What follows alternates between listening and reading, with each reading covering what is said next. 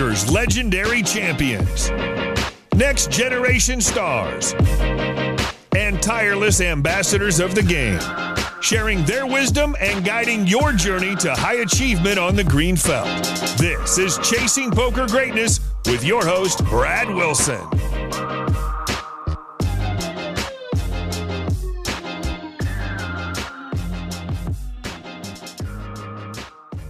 What is happening, my friend, and welcome back to Chasing Poker Greatness. I'm your host, Brad Wilson, and today I'm going to be speaking with GPA Poker Journalist of the Year, presenter, deep thinker, storyteller, and all-around amazing human being, Sarah Herring.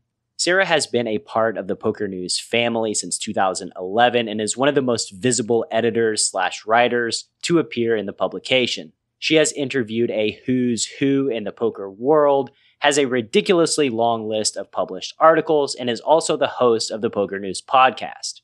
Sarah and I's conversation is wide-ranging and takes us through her life in Hollywood and film, a stint in the Clink, which is a true story, believe it or not, and dives deep into how life's setbacks often lead us down unforeseen paths where we discover the real treasures of the human experience: love, friendships, and adventure. We also cover Sarah's poker origin story that involves a giant pair of brass knuckles and her then boyfriend, now husband, MMA fighter Heath Herring. Sarah is such a delight and warm human being that just through hearing her stories, honesty, and outlook on life, you leave the conversation feeling happy and energized.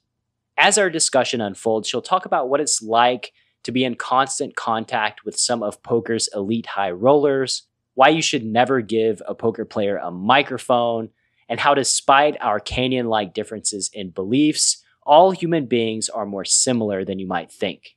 My conversation with Sarah was one of the most fun and enjoyable ones I've had the pleasure of being a part of while doing this show. And so, without any further ado, I present to you Global Poker Awards Journalist of the Year, Sarah Herring, on Chasing Poker Greatness. Sarah, good afternoon. How are we doing?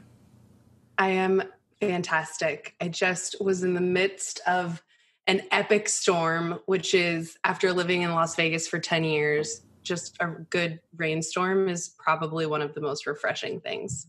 I love it. Not much rain in Vegas?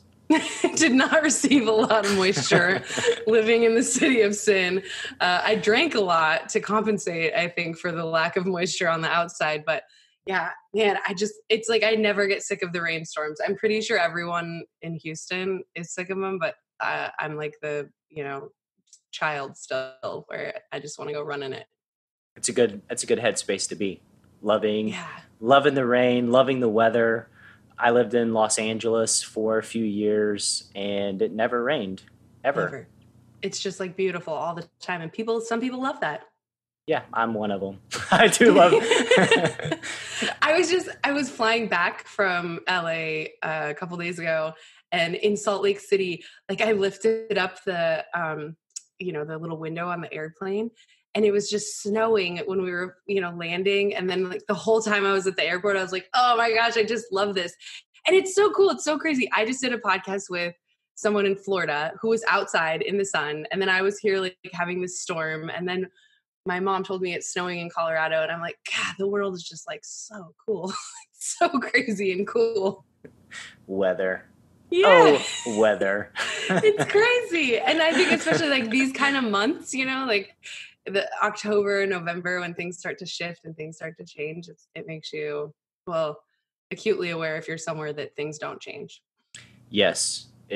I will say that I do enjoy having 4 seasons, if not for just being grateful for fall, because fall is my favorite of the seasons.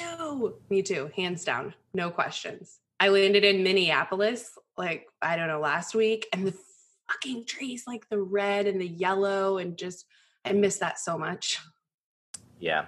I wish it lasted longer. In the Southeast, it lasts for about 9 1/3 days. And then it's just cold. then it's done. So let's start this out by telling me the story. How did you get into poker in the first place? And you can even start like a little bit before poker, because I know that you were involved in Hollywood, right? Yes. Yeah. So I always wanted to be in the film industry. And I started, I think, like every other little girl that's like, I want to be an actress. Like, who doesn't want to be? Where did you live? In Colorado. I grew up in Colorado, and I just was like we would make my family and I would make like home movies, and we did like the Great Train Robbery, and like we would reenact old movies, and I was always the star. And you know how it is when you're like your whole family and all your friend group and everyone, like I had headshots and I would sign them like, oh, when I'm famous, this is going to be worth so much money. But then I actually started auditioning for movies and TV shows and things that were coming through Colorado. And I realized quite quickly that I actually didn't like auditioning at all. And why not? I think the idea of like begging for work, which is really what you have to do, and I have so much respect for people who do that. What do you mean by begging? I mean, really, you are begging for work. Like everyone you meet is like a potential, maybe this person will like put me in their next big movie. Or when you go and it's like it's a terrifying process, I think, auditioning, because you're literally just being judged. And then the craziest thing is, because then I worked in casting a little bit also, the craziest thing is you can be perfect, like perfect for the role, great performance, you know, you're physically, everything is great, but they just happen to cast like another character who also looks kind of like you, or is like your height or your hair color or your ethnicity. And it's like, oh, next. Like even after everything and all the work you put into things, even if you do the most perfect job, still it's kind of like, eh. And there's variance in everything, but I realized pretty early on that I just didn't, for my own pride and my own ego, it was like not going to work for me to be in front of the camera if it meant I had to audition and things. So I started looking into other jobs behind the camera and other ways to be involved in film. And I pretty quickly also discovered I thought I wanted to be a director, but then I worked on several films and I realized that actually for my skill set and for my personality, the job of assistant director was basically actually exactly what I wanted all along. What is the difference? So basically a director just deals with the talent. Like they show up and their whole job is more or less to get the best performance out of the talent. They like work a little bit with the director of photography and of course with all the other like heads of departments to get their vision going. But the person who actually runs the show is the AD. So this is the person who schedules everything, who brings it in, you know, on budget, who talks to the heads of department, make sure the actors are there and dressed and ready when the director gets there. They're actually the person who yells rolling and cut. They just basically are it would be like if you had another type of business, this person would be your manager, essentially. It's like the one who's actually there, like running everything. And so for me, it was like I got the attention I think that I craved from being like the center of everything on the set, but without having to do the auditioning, which was just not something that was ever going to work for me. And it was going awesome. I moved to Los Angeles. I went to film school at NYU, and I realized after my sophomore year that I shouldn't say I realized, my mom was like, dude, have you seen what your bills are going to look like when you get out of college? And it was something like, even in my junior years, still there, I was going to have to start paying like $900 a month because I had a lot of private loans. And we talked about it. I tried to figure out ways to still get my degree from NYU without actually going there. So I spent a semester in Prague, but I just realized after a while that I was like spinning my wheels and it was just going to cost me like a ton of money and it was stupid. So I moved to LA. I took all the money I had left and just didn't have a job for 2 months. I just took my like $5,000 and I paid like a couple months rent and, you know, had enough for groceries and getting by. I even like just stole other people's internet and like I was so cheap. But I worked for free for 2 months on a lot of different productions in LA. And after that 2 months, I just never had any problem finding work. I had lots of work, and I ended up actually getting pretty lucky. It was a bad situation that ended up being really good. Basically, a producer that I worked for ended up being kind of a sketchball, and I was actually second ADing on a director's, like a guild movie, like a SAG Directors Guild movie, but they were paying me and treating me like I was on a low budget production, which was fine. That's what I was used to, and that's what I signed up for.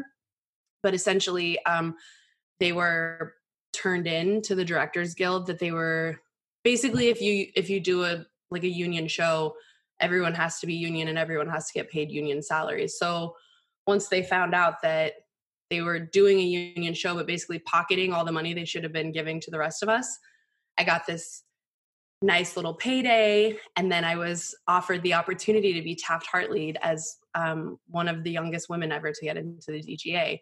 So I was super excited. That was like my dream life, and it was happening way sooner than I thought. How old were you? What year was this? 24. So it was 2007 is when that happened, I think. Yeah. So I was just like, oh, cool. It's all happening. Everything's been going perfect. It's great. I worked on this movie, Sex, Blood, and Fights, which later came out Never Surrender, but it had a bunch of fighters in it, like UFC fighters. And I met my husband, and we started dating, and he was in Vegas at the time. I was in LA, but we would just like go back and forth and meet each other different places. And I was actually doing reshoots for that movie, and something had happened with the location situation. And basically I ended up going into work one night thinking I was coming in the next morning, and they said, no, you have like 3 days off. The location fell through. You can have 3 days off. And so my husband said, come to Vegas. Let's do something. So I just went straight to the airport. And as I'm going through the conveyor belt at the airport, they are like, hey, is this your bag? And I said, yes. And inside of the bag was a prop from the night before from the movie, which was brass knuckles. And this is a very, very bad crime in California. They have a brass knuckles crime. Yeah, it's felony possession of a deadly weapon. And they have these very specific laws in California in place because of trying to combat all of the gang problems and stuff in the 90s.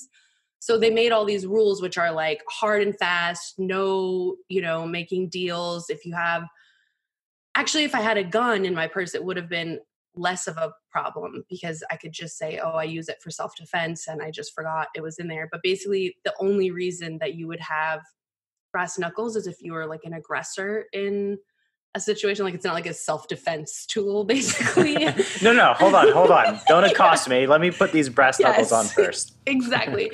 And the best part is, like, I mean, honestly, they were like 3 times too big for my hand. And I literally went with just my purse. So I had like the call sheets and stuff from the night before. I was like, oh, I'm an AD. This is like, I was on a movie, the actor just gave this to me to bring in tomorrow. And we didn't end up, like, they don't care. And it's so funny because the TSA, this was at Bob Hope Airport in Burbank, and the poor TSA people, I think they had no idea what they were actually doing, because even they said, well, there's like some flights later on. Maybe you can catch a flight at 9, which is like, I was getting arrested. So like, I wasn't going to be catching any flights. And I think the seriousness of it didn't really hit me until really I got to the jail. And it was a Friday, and they told me, oh, you won't get arraigned until Tuesday. And I was like, what? Like, I'm sorry, you're going to spend like all weekend in Los Angeles County Jail? You guys, this is like a mistake. This is not, I didn't like commit a crime, please. But yeah, I did. And you spent until Tuesday in jail? No, I got out, fortunately. And I fully think it was a God thing because it makes no sense. They told me when I got to jail, they said, you can have your phone call or whatever. But they said it has to be a landline and it has to be in California, which I didn't know anyone with a landline in California. So I was just like, okay, I guess I'm screwed. Like, I have no idea. But because it was also a federal crime because it was in the airport. I was put in this separate cell from everyone else, which actually I was really grateful for, because there was a lot of like super drunk, really crazy people. You could just hear them like screaming and going bananas. But I was in my own cell by myself, and there was a phone inside of the cell, a weird phone. I don't know. I've never seen anything like it. But what do you mean weird? Let's describe this phone. It wasn't like a regular phone. It was kind of like maybe what a payphone might have looked like, but it was like, it had like a digital screen. I don't know. None of it made any sense, but there's literally nothing to do when you get arrested. They don't give you a book or anything to just hang out with. So you just sit in there trying to think of how your life is falling apart. And so I just called Heath a bunch of times, who is my now husband, who was going to be picking me up at the airport. I just kept calling his phone number. And then one time it just picked up. He picked up. And of course I was bawling and being a maniac. I don't even know what I said to him. And I think from what he said to me, he could only hear me for like 10 seconds or something. But he heard me say, they took my clothes, I got arrested. And basically that was all he heard. So he had an attorney, I think on retainer at that time. And he called that attorney, who also was licensed in California and Nevada. That attorney got a hold of my mom, who posted the bail for me. And yeah, so I did end up getting out that Saturday. I spent one night in jail. They let me out on Saturday, and they kept my cowboy boots. I was wearing cowboy boots, and they kept them because I was so dangerous that even cowboy boots could be dangerous in my hands. Yes, you are just a walking weapon. I mean, really, everyone should go look up my mugshot, because like I just look like such a mess of a woman. But basically, I still thought I had to pay the $1,200 for the bail, but I still thought, oh, this is a big dumb mistake, and they're just going to drop the charges when they figure out that I'm not a criminal. But that's not what happened. And long story short, it cost about $10,000, of which Heath paid for the attorney. But then there was all these fees, and then I had to spend 2 months, so 48-hour days of community service, which was crazy. 48-hour days of community service. Yes. Holy crap. So it was like I had gotten this paycheck from doing that movie, and then it's around $7,000 to, at the time it was around $7,000 to get into the DGA. So my whole thing was, I'm going to take that money, I'm going to use it to get into the DGA, and then like my career's off and running. Well, I ended up having to spend that money on like fees, and also to just pay for life, because for 2 months I couldn't work. But it ended up being the best thing ever, because basically I was going to have to be, I forget what they call it, there's a name for it, but I was just going to be like on the side of the road with actual criminals probably, and drug addicts, and people who, you know, people that like probably would convince me to do something crazy or bad, or I don't know. I just was like, I don't want to be like on the side of the highway doing this. And I wanted to do like some sort of community service that would actually like service the community. Like, I don't want to pick up garbage. Like, that's a punishment. That's not a service. So my husband went to a charity poker tournament, and he met someone there who was the head of the Nevada Partnership for Homeless Youth. He was just kind of telling him this story about what had happened to me. And that guy said, oh, if she wants to do community service, she can come do it with us for sure. And so we had the attorney, which thank God I had an attorney. I can't even imagine what would have happened to me if Heath hadn't had an attorney and paid for it. But I definitely learned a lot about the legal system in this spot, because I thought, if you're not guilty, who cares? Like, just get a public defender and it'll be fine. And unfortunately, that's not how not the case. Yeah. And so basically my attorney negotiated with the judge that I could serve my community service in Nevada. I had to then stay in Nevada until the duration of my time was over. And it was actually really cool. I mean, of course I would have rather been working and making money, but all these homeless kids trying to apply for colleges, and they were like, some of them were into basketball and some were into hip hop. And I got to teach them how to make little movies and stuff so that they could submit some of them with their college applications, and also just to make like music videos and things. Like, I just got to teach them some fun things that I think it was cool. It felt cool because I was like, oh, this is something that they probably could actually use in their lives that they may or may not ever have been exposed to. And for me, it was like, oh, this is what I like doing anyways. And on every set, I was generally teaching new PAs and stuff. I worked on a lot of low budget basically you have to start over and train everyone, like every movie, because a lot of the people who are they're starting out. So it was actually cool. And I moved in with Heath during that time.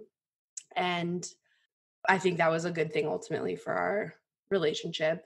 And I went to Palm Springs with him. He had a restaurant for a little while, but we came back to Nevada. And by the time we came back, I had kind of realized that the filmmaking thing wasn't working anymore, because I would leave for 2 months at a time, or, 6 or 7 weeks at a time, which is fine when you're single. But when you really are crazy about someone, being gone for 2 months is a long time. And I just realized, I think, that I kind of wanted to try and see what else there was out there. So I just went on Craigslist, which was still a thing then.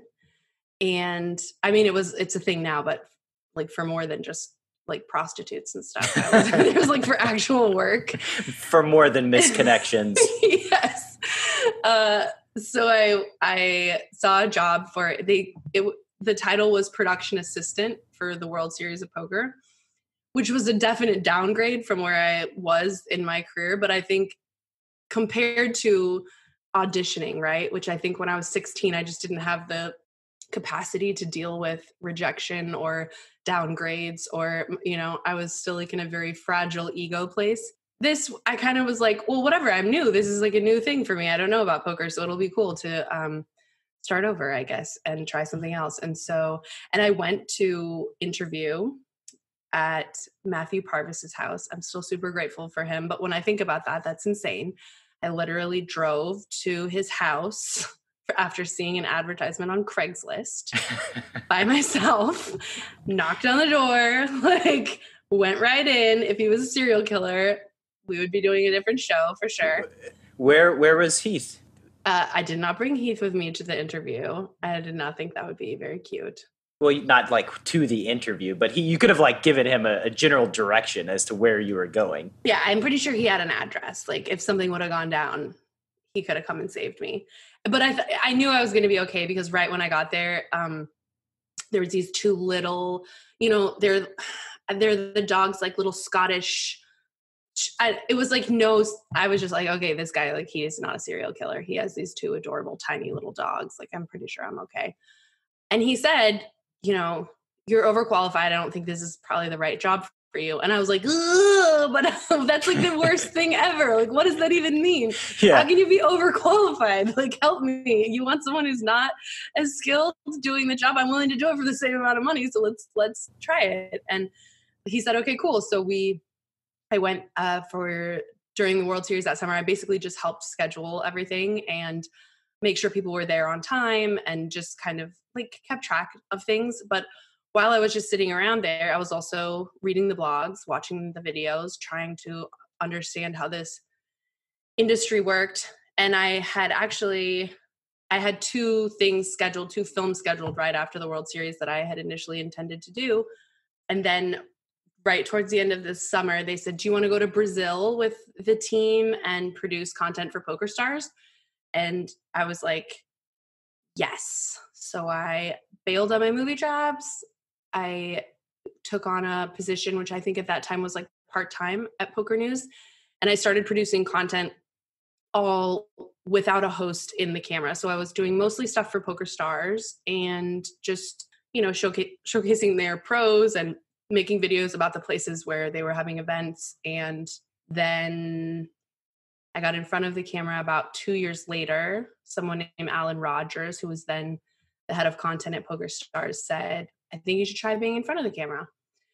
And I was really bad at first, for sure. I was bad, which also makes sense why it was hard for me to do the auditioning thing. I think it was really hard for me to be myself on camera at first, but I'm really also grateful to him for seeing that. And I think... How did you get better? I always say that I think, like God's path for me was like way better than the path I had for myself. I was like, you only know what you see, right? Like you see like movie stars, like, oh, okay, I want to be a movie star. Like you only can know. But then really when you just start following the natural course of your life, when you get there, you're like, oh, this fits. This is why I wanted to be on camera. This is why like I wanted to know how to produce and direct. And like my job now, I think encompasses all the things that I knew I liked and wanted, but didn't even know that this was a job. And you get better just by, well, my husband at first said, I remember you're the most nervous at first, of course, right? You're the most scared to be judged. And I remember my husband, I showed him and he's like, who is this girl? Like, why are you trying to be like the nice girl? That's not you. It's not you. And you can even hear in my voice, like my voice was like, hey guys, it's like it's not my real voice. And I didn't really, I think, process what he was saying until Christy told me the first time I did an event on my own. I had like a blooper reel, pretty fucking solid blooper reel. If you want to know the truth. And Christy said, oh my gosh, that is my favorite thing that you've ever produced so far, because it's you and you are entertaining and you are fun. But whenever the lights turn on the camera, it's like you stop being yourself. And so I think slowly over time, with people just saying, hey, like when you're yourself, it's really good. You just start feeling more comfortable to be yourself. And I do think in the poker community too, I was very nervous to approach people. I didn't know that much about poker. I was never going to be Christy and be able to talk strategy. I wasn't Lynn, like the sweet, nice girl. So it took me a little while to figure out and find my footing in the poker space itself. You're the girl that gets arrested for having brass knuckles in the airport, right? Exactly. Which, by the way, that's that's quite a character arc, just a life arc, that getting arrested. And I mean, knowing what I know about people, I would say that your relationship with Heath was probably greatly improved by going through that experience together. Whereas you just get on the plane, fly there for 3 days. I'm not saying that it wouldn't have been a great time, but you're not going to get to know each other. You're not going to bond as well as you did by going to jail. So it's just funny how life works out at the end of the day.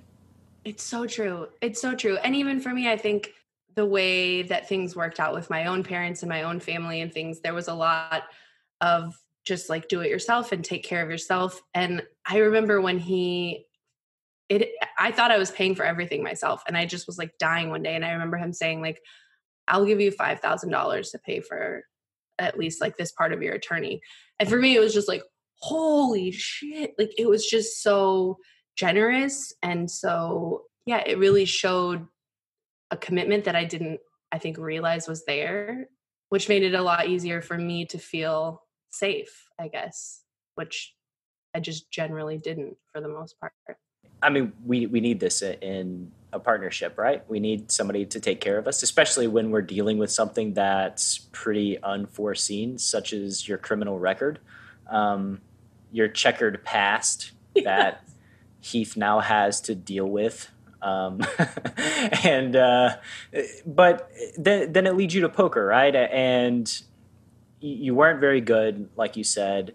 You have over time just began to get comfortable in your own skin and be yourself. And where does that go? Once you start being yourself, once you start, letting your guard down and just being you. Let's talk about your career moving from there.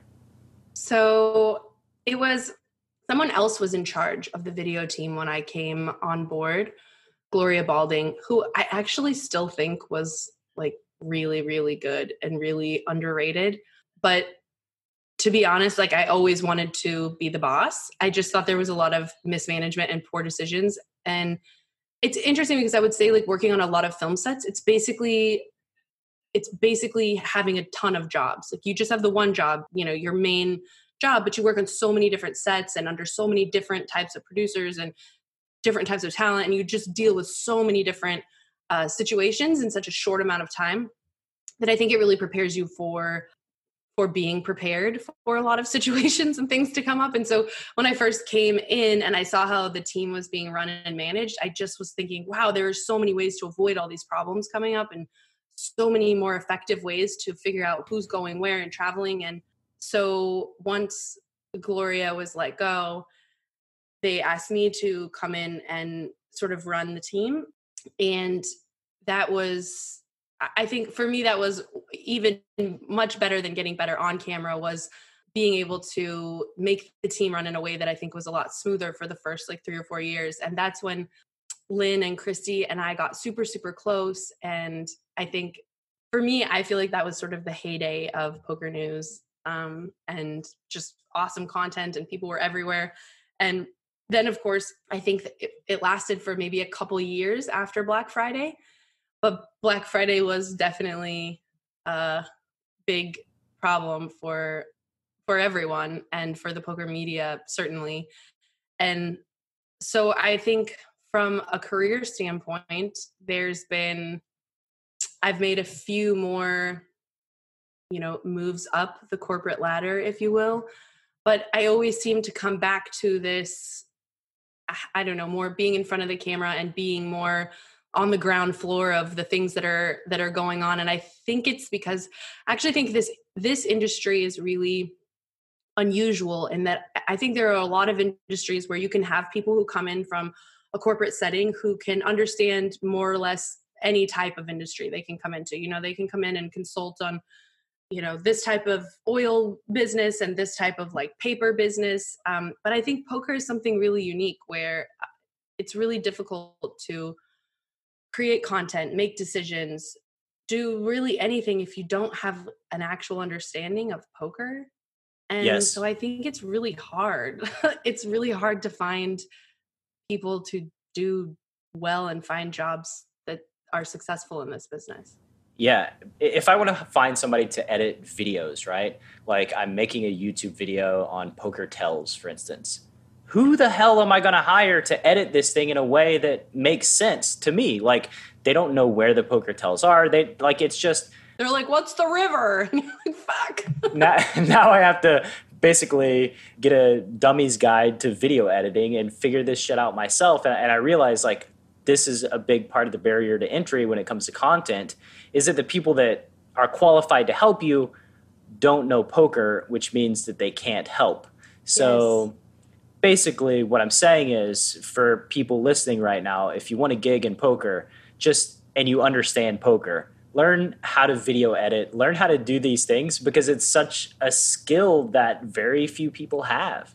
Yes, it's such a niche and it is so key. There's tons of things you can come in and make content about, I think, and not know that much about. You can edit, all day long about like airline safety videos or anything, but poker is just something, it's so niche and so specific, and it's just so hard to watch somebody do something that's, generic or vanilla, and really even making decisions on lots of things. I'm not sure, I probably shouldn't say that too much, but we have been taken over, quote unquote, or merged with a lot of different companies in the last few years, PokerNews has.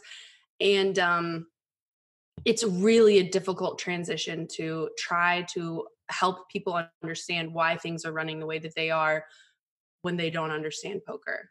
Everything from like decisions about travel to content, creation, articles, social media, everything. If you don't understand poker, I get why it doesn't make sense why we do things the way we do. It didn't make sense to me when I came in from the film industry. I was like, this doesn't make sense. But then now I'm like, oh, okay, yeah, it totally does. It's different. And just dealing with the unique specimen that are poker players in general, this is a whole nother ball game. And I probably shouldn't say this, but I'm going to say it because fuck it. I did another podcast, right? And it was with Olympic champions and just high achievers in whatever field they were in. And I could book it out 3 months in advance. I don't have to follow up. I don't have to send an email. They show up on the dot. I've done 20 poker interviews. 14 of them have been late, like just time zone differences. One dude just said, hey, something came up 2 days ago and I need to schedule next week. This is after, of course, I waited on him for 2 hours to show up. For sure. And in the beginning, like for the first few people, like I was like, no, I'm not, like, you're late, whatever. You don't respect my time. I'm moving on. And then I realized that if I do this, I'm not going to be able to talk to anyone. It's so true. And people, when they first start, it's so funny because I've trained so many people now, in production and whatnot in the poker world. And people, when they first start, I love it. Like they come in all eager beaver. Like, I always ask people, like, send me your ideas. Like, what are some ideas you have? And they're always like, oh, like this idea, this idea, this idea. And it always involves doing something that's planned out with a poker player, talking to a poker player in advance. Yeah. Scheduling with a poker player in advance. And I'm just like, okay, good luck. We'll see how it goes. And literally the end of this summer, the new guy I hired, Oliver Biles, he was like, okay, yeah, I totally get what you were saying now. Like not one idea that I had beforehand was able to happen. It's just that it's not. But it's also crazy because they're such smart people. It's really intimidating to deal with, to put anything out there for poker players, really. I think, I had worked with Ben Affleck and Jennifer Aniston and Will Smith and Charlize Theron. And for me, I wasn't intimidated at all. I was just like, oh, I'm like rubbing shoulders with these guys and it's not a big deal. Poker people are more intimidating to me. Not all of them, but especially at first, a lot of them, because I think they're not as good with the social niceties, a lot of them for sure. But really? Also just because, but they're so brilliant, right? That you think every mistake you make, every little, error or tiny, microcosmic something that goes wrong, they notice and they find it and they, showcase it or figure it out. And so it's just this constant fear of just being a human being, like saying the wrong things, making up a stat. At first I thought you were saying positive things about poker players, but as you went on, it got less positive and less positive. But it's scary. They're scary. Poker players, like we read people for a living, right? And also our bullshit detector is fairly high. So especially if you're discussing strategy or something like that, it's like the first little thing and it's like, change a channel, like, or if you're more rude, just say something awful. Yes. For the plebes out here, like, I'm just like, oh my gosh, like he's so smart. This is so brilliant. This is amazing. Like, and honestly, half the time I think, and this is what I always have said, people are like, oh, what are your best interviews? Always the best ones are the ones where I'm not talking at all and just holding the microphone. And that is an important job also though, because sometimes if you hand the microphone to the poker player, things go really, really south. I just hold the mic. I know where the mic goes. What's a story of an interview going south with a poker player and a mic? Oh my gosh, they're crazy with it. It's like they understand so many things, but they don't understand that like the microphone needs to stay under your mouth if you're going to be using it for, like, I've had poker players really just grab it from me, which is, I'm not going to fight you for it. Like, if you really want it, go ahead. But then, halfway through they're talking, it's just over on the side and you can't hear anything. I've seen them hit themselves with it before. I mean, they are really like, I'll be the mic stand for their brilliant thoughts and just let them out. But I have to say there was so many people in the poker community that did make me feel really comfortable, that showed me that they're not just these like robots or whatever, that they are also real people. But there's also been plenty of moments where I felt, and sometimes I wonder if it comes from my own self or if it's actually coming from the outside, but I've definitely experienced a lot of condescending, I think, people in this industry, much more so than in film and television, which surprised me. I would have thought it would have been the other way. No, I don't think you're right. Yeah, no, they're super known for their humility. No condescension. I can't remember a poker player being condescending. Never. And by in the industry, you do mean the players, right? Yeah, and even still, I don't know, it's interesting because I think it goes through these like periods that sometimes I can't tell if they're just nervous and uncomfortable or if they're genuinely like annoyed that I would bother them with this. And I also understand, here's like one of the biggest struggles that I've run into, and I'm just so glad to go on maternity because I'm so sick of this thing. It's like there's this really small group of high rollers, right? Like the same 50 guys maybe that travel to all the poker tournaments every time. And of course, I've talked to them a million times. They've talked to me a million times. They're sick of it. They don't get paid for it. It's annoying. They just want to talk hands with their buddies on the break, which is something I can completely understand. but this is my job and the people want to hear them. So I have to keep trying. And it does get awkward after a while to just be like rejected over and over by the same like 20 people a million times for interviews, even though I completely understand why they don't do it. Obviously, they're high stakes poker players. They're not actors, and typically, or authors, or whoever it is that promotes a thing and gets interviewed just over and over and over again when their thing's launching. Mm-hmm. But still, I touched on this with Berkey, and Berkey said that Justin Bonomo, like he's a second winningest poker player of all time, but he literally knows nothing about Justin Bonomo. That like he was a multi-accounter and now he's the second winningest guy. And these stories are compelling. And the thing is, like, when you tell these stories, you relate to people. It grows poker. It's beneficial for the overall game. Like, you want to battle different people and not the same 20 people you see?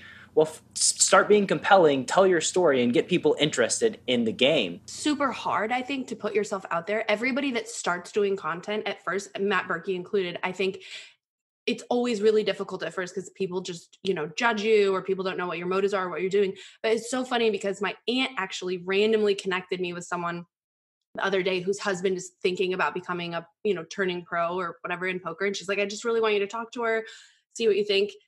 Sidebar, I think she's amazing. But she said, man, we just like love Matt Berkey. I'm just such a huge fan of Matt Berkey. And I realized like a couple of years ago, Matt decided to create content. I think it was really discouraging for him at first too, because you don't see this like right away, the results of all the effort and energy you're putting in are oftentimes not commensurate with people's responses. And yet after 2.5 years, random strangers that I meet are like, oh, we're huge Berkey fans. And that is what is making people want to become poker players. And that is so good for the poker economy. So it's like like what you're saying, okay, yeah, we're not launching books. They're not actors. I get it. But in the macro, making people love poker is kind of what all of our jobs should be, right?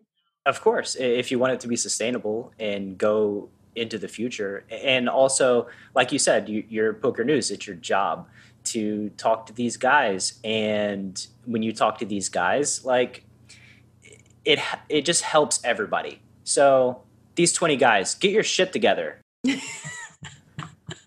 Please. And we can talk about whatever you want. It's fine. Like whatever you're into, we can do that instead. And yeah. But I think that's at this point in my career, I think a lot of what I'm doing is easy. Lots of things I think I'm trying to do are new and different. Of course, I'm trying to explore more with social media and even with this like podcasting and video and doing more repurposing of content. But really like some of the hardest stuff is just wrangling players to circle all the way back to where we started. Wrangling players is like really hard. You can talk to Elliot Rowe about that as well. We had quite the discussion after the podcast went off about wrangling these poker players. You've had some amazing people on though too, which is super impressive. I think sometimes I feel like I've just given up a little bit. Like after someone says no to me, like a couple of times, I just give up. I'm like, I'm not coming for you anymore. You just got to hit it from multiple angles. After they reschedule too many times, I'm just like, I'm not fucking stalking you. Okay. Yeah, you just have to come at it from multiple angles. Like you don't get somebody, you just talk to somebody else, and then inevitably they're friends with them. And if they have a good time talking to you, then they're more open to coming on. It makes sense. At least that's my theory. Also just quantity. Just reach out to 1,000 people and just play the numbers game, and eventually people come. What is up, you future star of poker, you? Coach Brad here, and I just wanted to take a moment to let you know about PKC Poker. If you're sitting there wondering to yourself, why? Why is Coach Brad promoting this PKC Poker app thing? Allow me a moment to explain my why. Battling in cash games has been my livelihood for the past 15 years. It's how I survive and put food on the table for my family, which makes it imperative that I either test out or seek qualified opinions on all of the poker platforms on the market. One juicy find can mean the difference between a meh year and an amazing family vacation in Hawaii kind of year. With that said, I have tried almost all of the major poker apps on the market to date, and despite the hype about amazingly juicy games, have come away from the experience unsatisfied. I was just never able to find success against seemingly weak competition, and in one specific case was getting outright destroyed by passive villains playing more than 50% of their hands. What on earth was going on, right? After many evenings sitting in the bathtub, wondering if I had lost it, I finally dug into the data and learned something that shouldn't have been too surprising to you. These dudes were colluding and super using their pants off. So I swore off those free money, decentralized devil apps and decided to go back to my more familiar streets of ignition. It was then that I was contacted by a good friend of mine who turned out to be the vice president of worldwide operations at PKC.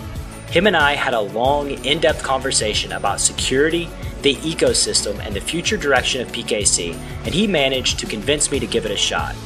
That shot turned into an incredible 6 months with an hourly rate that's about 5 times what it would have been playing on any other US platform. As it turns out, I didn't forget how to play. I just needed to be on a level playing field to return to my crushing ways. I have no doubt that you, my community, my audience is going to play online poker somewhere, and I want to be damn sure that you don't go through the pain and frustration I felt by messing around with any poker app besides PKC. This is why promoting PKC is a no-brainer for me. I love you, I love my community, and I want to put you in the best position to succeed at this game that we both love so much. So if you'd like to join me in the streets of PKC, simply head to enhanceyouredge.com/PKCpod and get your invite code to play. You must have an invite code to play, and you must be 21 years of age or older. One more time, that's enhanceyoredge.com/PKCpod to get your invite code. Best of luck, and now, on with the show. I do have other questions, actually. Did I even ask a question? I think it was, hey, how did you get into poker? And then I was like, here, let me give you a 1 hour long monologue about how I got into poker. It was a good story, though. Yeah, thanks. It was structured very well.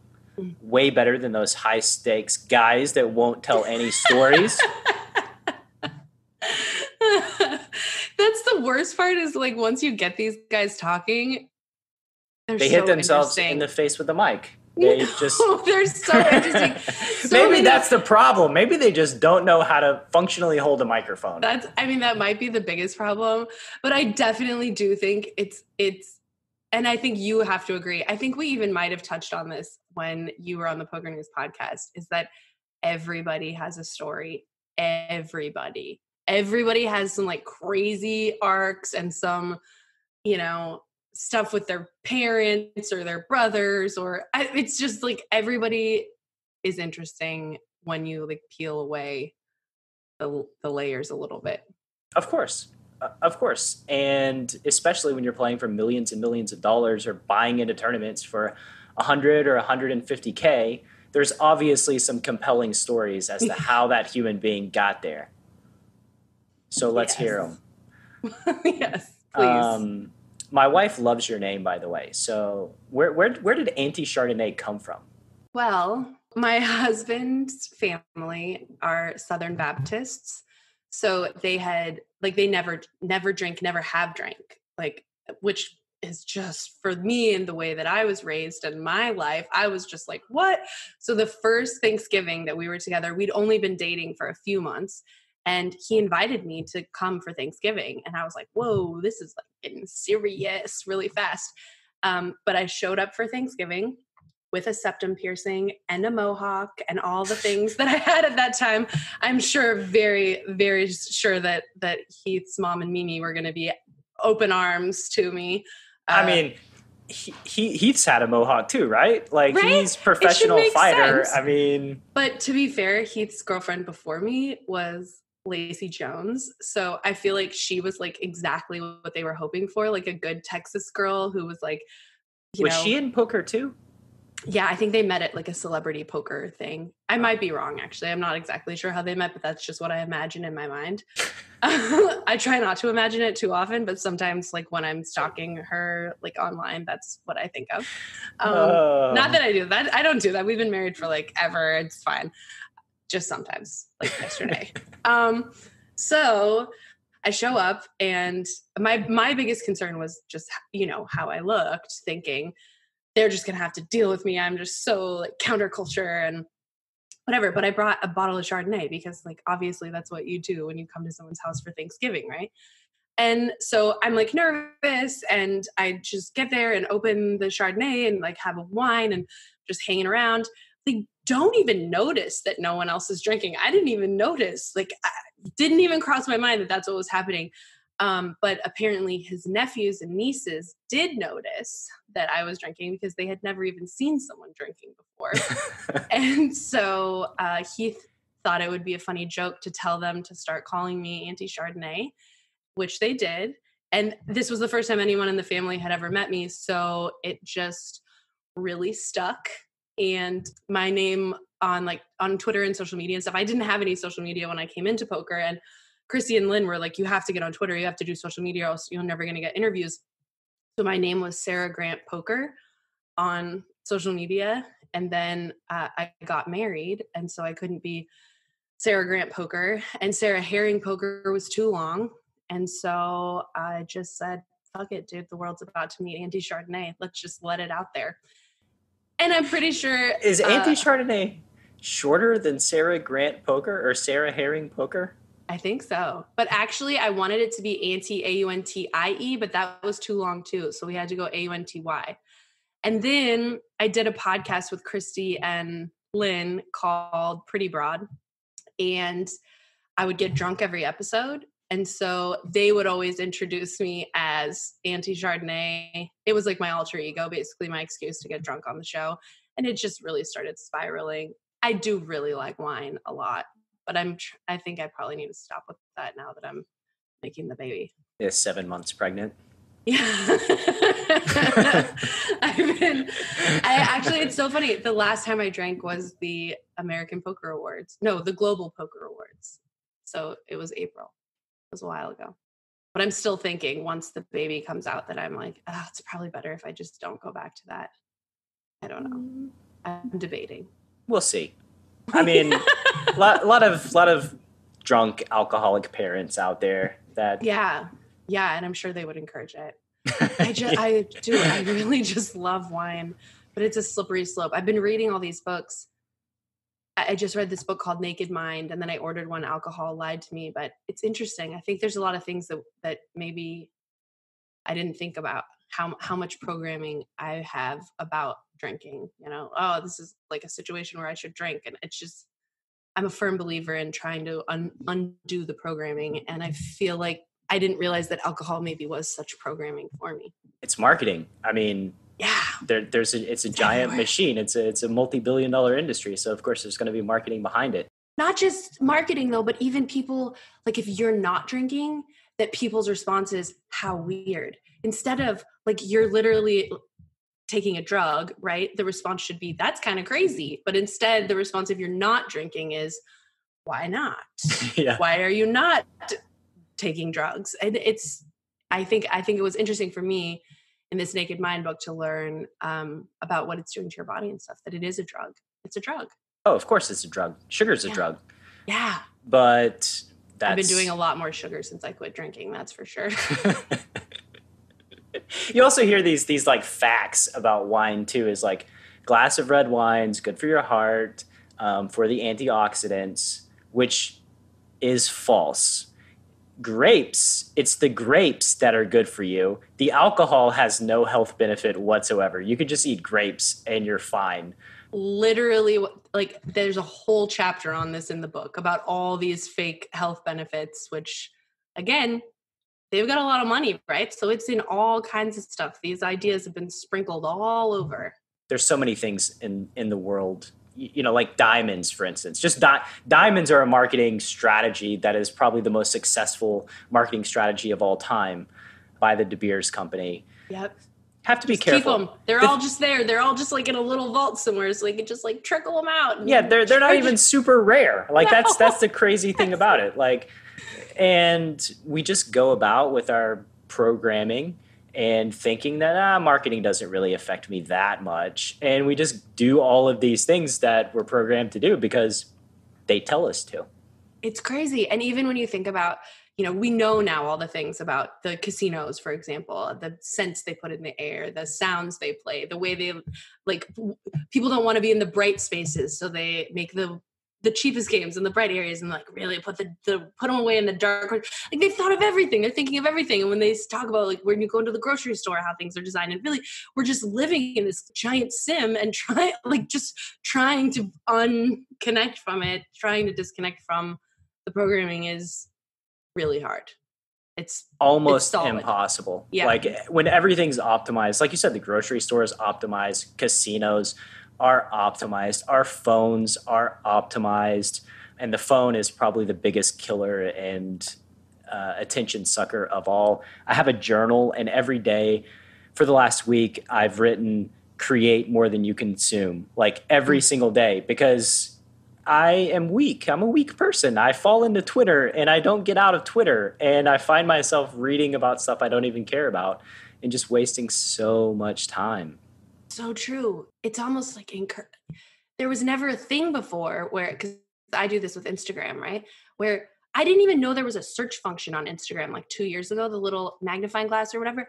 Oh my gosh. Now when I think about the amount of time that I've spent just pushing the magnifying glass to see like stupid dog videos or whatever, there never used to be like you have 10 minutes to just like completely check out. Like, go ahead. Here, it's right here. It's so easy. It's so funny and so interesting. And yeah, and I'm not even a particularly big user of the social media. So when I imagine that this is what it's doing to me, I cannot even begin to imagine people who do it quite a lot. But also, I also have to say, like what you said about creating, that is something I have to give people respect for, because there was a time where I was just like, oh, these losers spend all their time like making social media posts, like get a life and you're lying. Everyone knows you're not that interesting or cool. But I actually have to say, as someone who doesn't post that much or create that much, that it's kind of like I'm just a succubus then, right? Like I get on there and just like use other people's stuff and like, oh, that's interesting. That's like, you're an idiot. You're not that cool. Versus, I have to give credit to the people who do, put their time and energy and effort into actually putting things out there. It's a full-time gig. As much as I've tried to hack it and make it faster and all these different things, it's a full-time gig. And if you take it serious, you're just going to invest a massive amount of energy. What's the craziest thing you've seen in a poker tournament? I wasn't there for the robbery in Germany. That would have been a great story. I wasn't there. I don't know about the robbery. It was like an EPT in Germany, like maybe 2010, maybe something like that. But yeah, they had like people came in with guns and masks and really just went for it.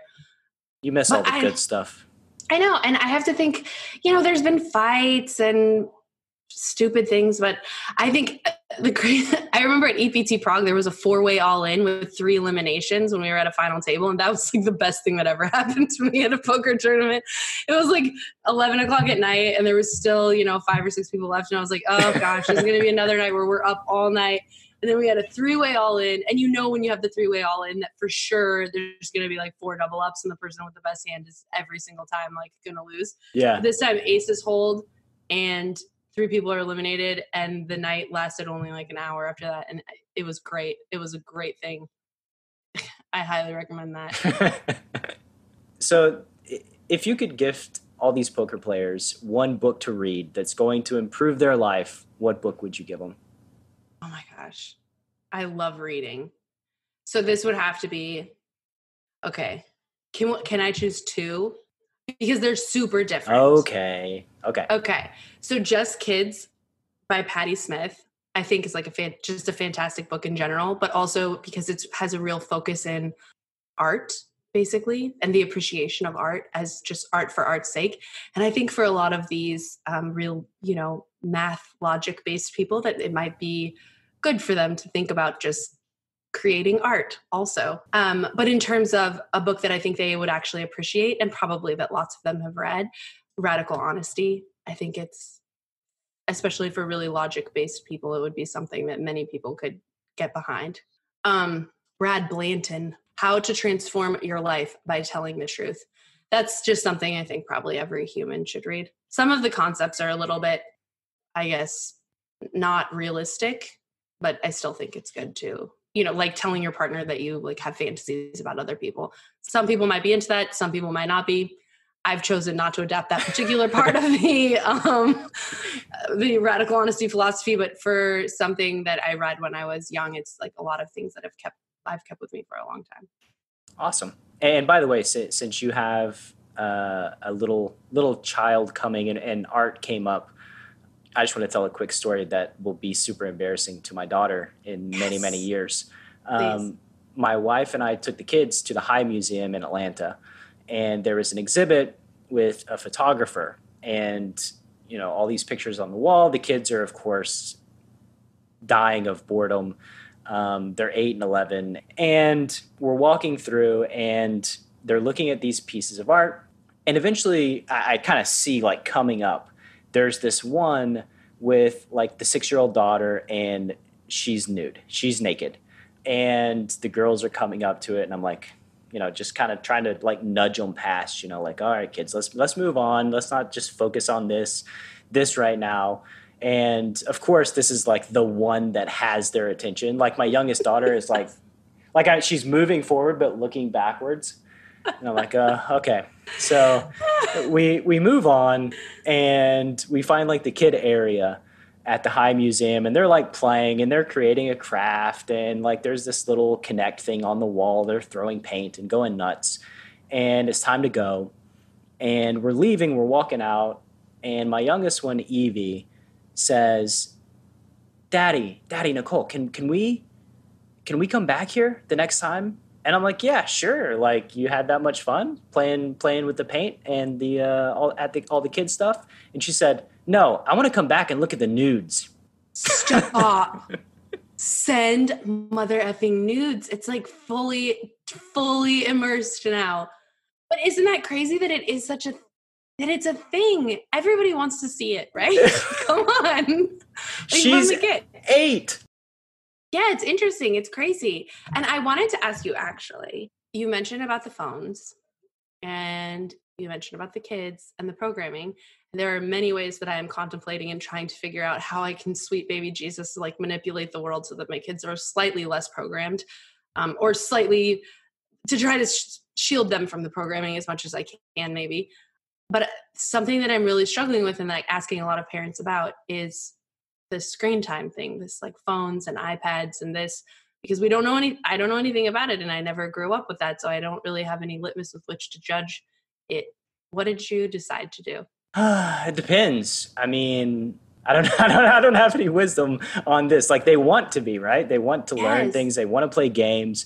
I was 13 years old and I sat in front of a TV and played tons of video games myself. Like what? Are we talking like Sega Genesis? How old are you? This is 96. We're like Super Nintendo, maybe closing in on Nintendo 64 days. Okay. But I had a Game Boy too, and I was 8 or 9 years old, and I played the Game Boy. I spent a lot of time in front of screens. I think what's most important is, and I try to teach my kids this, always question why you believe the things that you believe.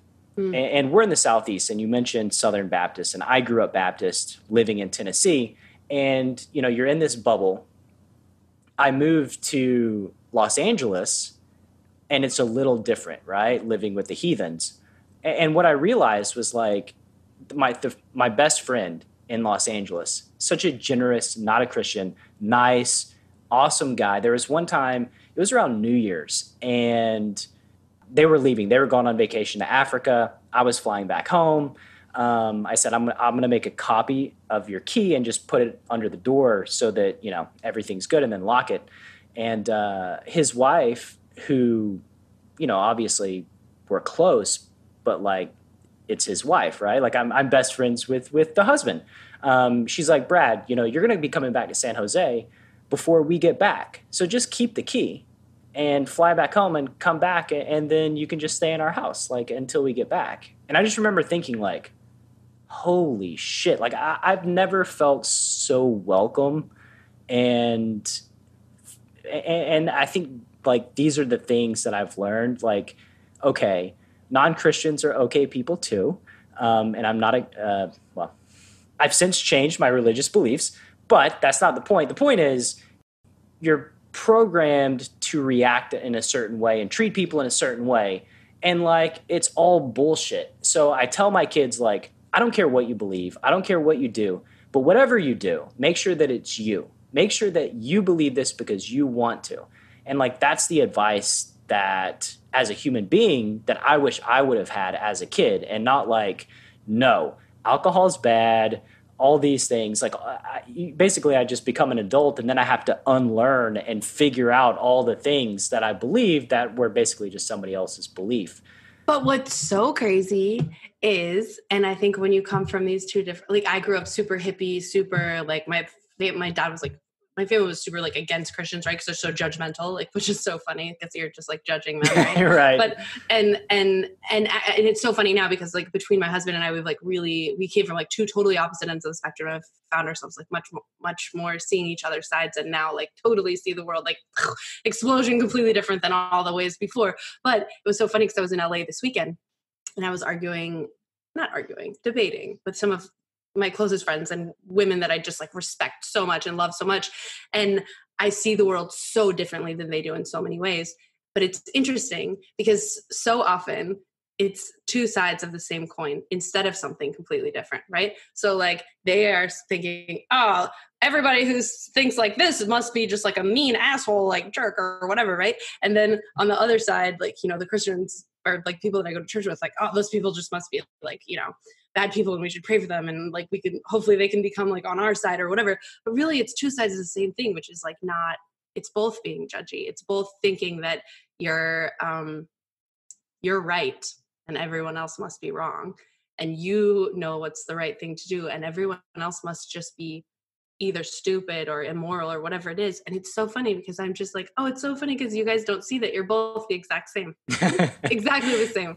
Like, and just like you're saying, it can also be on the flip side, like so good that you can really see people exercising charity and compassion and generosity and all these things like with their actions, right? Of course, on both sides, like doesn't matter who you are. Like, and this is like, it's just humanity, right? We're just human beings. And I do find it ironic that most people in like atom for atom in a different situation is exactly the person that they hate because of that person's life experiences and now what they believe. I've always found that to be pretty ironic. And so as an adult, like I said before, I've had a lot of growing to do over the last 10 years. I always try to remind myself of that. Like there are very few capital T truths in the world. They're mostly just false. There's not even really any lowercase t truths. And there's like so much gray. And that also there needs to be listening because even what you're saying, you know, I think also people are the most sensitive, not only to the person who's exactly them on the other side, like they're, you know, see their own finger pointing back. But I think people are also the most sensitive about the things that actually they maybe aren't as sure about, right? People get so defensive and so angry about certain things where it's like, whoa, like, pump the brakes. We can just have a conversation and nothing that I say or believe has to be affecting you or making you upset or anything. It can just be listening. And I do think that's like with your kids and things in terms of finding what your truth is. The only way that you can really find your truth is when you're listening for it, right? Like you have to hear a lot of things to find out what's the thing that resonates the most purely with you. And I think it's really a struggle when you hear something that maybe doesn't resonate with what you believe, but you also see that there might be some truth in that thing. And it's like, how do I like make these things come together? And it's like, it's hard to accept that sometimes maybe what you think it isn't black and white. But that's the thing. Everything should be up for analysis. Like every belief should be up for analysis. And if you're not willing to analyze it, if you're not willing to look at it, then maybe you ought to question that belief. Yes. Like, you know, there's nothing that's like beyond debate, right? Like even something like religion. Like you should be able to intelligently debate your religion, right? Because if you can't intelligently debate it, then maybe there's something not right there.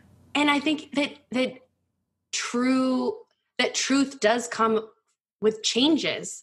Like I mean, for me, for so many things that I was so hard and firm on, even 2 years ago, I don't see the same way now. And I think sometimes like there's this idea that if you always say and believe the same thing, that somehow that's like the right thing, where really I think if you're changing, it means you're listening and you're paying attention and you realize, oh, 5 years ago that did make sense, but now I realize maybe something else makes sense. And that should be encouraged. Changing your viewpoint should be encouraged, not discouraged. Right. That makes me think about like the John Kerry and George Bush election, where he's the flip-flopper, and that's like this giant negative on John Kerry. And then when you really think about it, you're like, oh, so learning and then changing an opinion is like bad.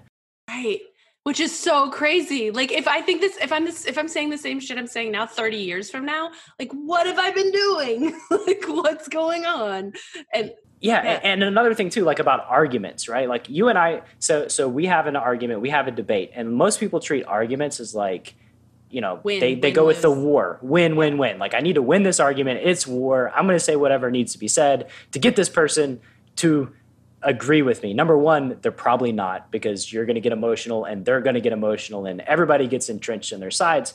But if you think about an argument logically, then you and I are having a debate, right? And let's say I do convince you. Like who wins? Who wins in this argument? You win. Yeah. Because you learn. I didn't learn anything. Like you changed your opinion, you grew, you learned.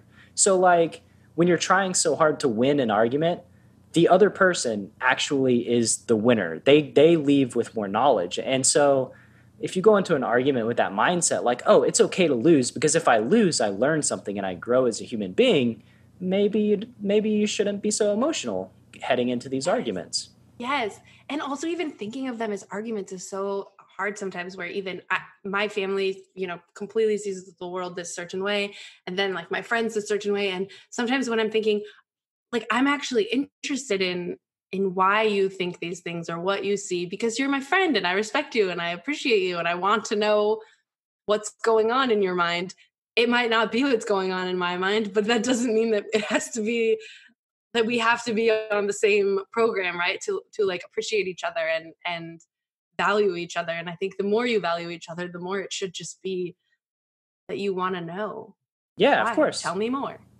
Like these things don't just happen overnight, just like randomly pop into somebody's head. There's reasonings behind all the beliefs. There's reasoning behind all of the action, and just understanding the reasoning allows you to develop your empathy, allows you to, in my opinion, just be a more well-rounded human being that's more accepting and loving and kind and generous to fellow human beings, which I think should be the goal.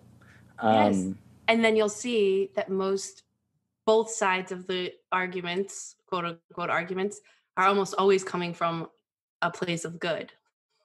I believe this because I think it's like a good, righteous, whatever thing. And I believe this because I think it's like the good, righteous thing. It's not like two people that are like both assholes trying to be assholes. It's like people trying to be good people and just coming at it from different, viewpoints. I mean, I remember being at a poker table and a guy that I played with, a regular, who was always super nice to me. He just said, the South, we just need to cut it off and throw it into the ocean and be done with all of those people forever. And then go back to where I'm from. And it's like the liberals in Hollywood are ruining the world. Yes. California is the worst place ever. And you're like, it's the same thing. Why are we doing this? It's so crazy. And if you believe, like, I hope you do, or I do, but for sure it's programming and it's intentional. And it's like divide and conquer. And like, as long as we're like down here fighting each other, we're not busy with like the bigger stuff. Of course. And like, it's programming. It is divide and conquer. All right, let's fast forward 15 years into the future. What are your accomplishments in the poker field going to be? I think probably the best case scenario that I have for accomplishments in the poker world will be, making people laugh, being like real with people for a little bit. I am really not sure what the future in my career holds right now, mostly because I don't know what it's going to be like to be a mom. So I don't know how that's going to shift or change things, or what that's going to look like for me. But I think probably not dissimilar from what this is for you. Mostly for me, the best things and the things I think are the most lasting are sharing real conversations with people and then putting them out there. There's always a market for that. There's a lot of people that can pretend to be nice, and there's only one Sarah Herring who's going to be genuine and authentic, and that shines through. I hope so. So where can the Chasing Poker Greatness audience find you on the interwebs? Oh, yeah. Auntie, A-U-N-T-Y, Chardonnay. Not I.E. Not I.E. Don't be confused, which actually it is kind of confusing. And I get it now as I try to do things on social media. If it's not someone's name, it's so hard to just remember, like, oh, what are they at something? But it's at Auntie Chardonnay on Instagram and Twitter. And you can find, supposedly I'm the face of Poker News. So if you're looking to just like see a face, you can go to PokerNews.com. You've been programmed into thinking that, and now you're just saying it. So I'm the face. I'm like mighty and powerful Oz, and you can find my face all over PokerNews.com. It's going to be the title of this episode. You realize what you just did there, right? Fuck, dude, you've got to do it at least once an episode. Sarah Herring, the face of PokerNews.com. Yep. Oh, so good. Oh my gosh, I would listen to that for sure. All right. Thank you very much for being so Brad. generous with your time and coming on. I really, really enjoyed it. Ditto. Thank you so much for listening to this episode of Chasing Poker Greatness. If you haven't yet subscribed to the show, please take a moment to do so on Apple Podcasts or wherever your favorite place to listen to podcasts may be. And once again, I wanted to let you know about PKC Poker. If you're on the lookout for a new poker platform where the games are safe and secure and the action's amazing, head to enhanceyouredge.com/PKCpod to get your code and jump into the games. You must have a code to play, as well as be 21 years of age or older. One final time, that's enhanceyouredge.com/PKCpod. Thank you so much, and I'll see you next time on Chasing Poker Greatness.